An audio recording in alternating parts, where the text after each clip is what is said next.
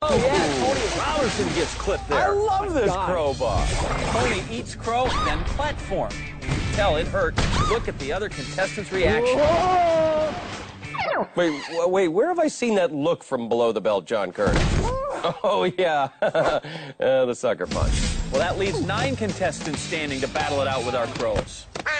You killed a bird! Apparently, Krista Witorsky, not a member of the Audubon Society, but she's the first contestant to strike back at those birds. Yeah, if you love a crow, set it free. If it comes back, it's yours. If not, it's dead. John, do you know that the crow is an omen of revenge in Greek mythology? Oh, well, in that case, they just got the revenge on Krista. Well, you know what they say. Revenge is a dish best served crowed. And with the crow's revenge, we only need 2 more people to wipe out before we get to our final 6.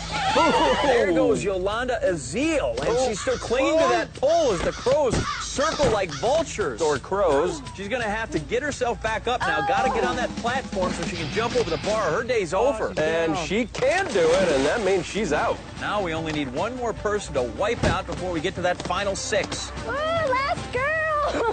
I got my technique down. Our animal lover, Jessica Bertoni, might have her technique down, but she's not in the clear yet. Oh, and there goes the lone specialist, Tyler Jorgensen. So the horn sounds to begin our bonus round. The final 6 contestants battling it out for $1,000 while the crowbar gets higher and faster. I think I can do this technique for much longer. No. And animal lover Jessica Bertoni goes down.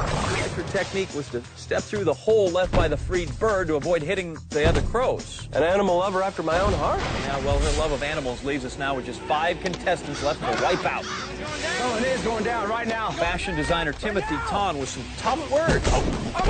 Ooh, the Black Crows with a formal request for Tuxedo Tim to leave.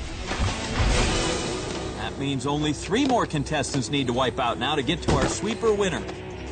Oh, below the belt, John Curtis is going for a ride. And preschool teacher Charles as well.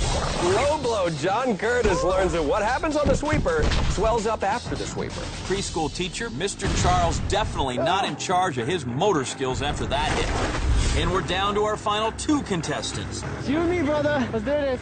B-boy Chris Quignon and our geek Robert Duff. Who will beat the crows and their opponent for that $1,000 bonus. Yeah, bro. Chris, I'd stop dancing if I were you.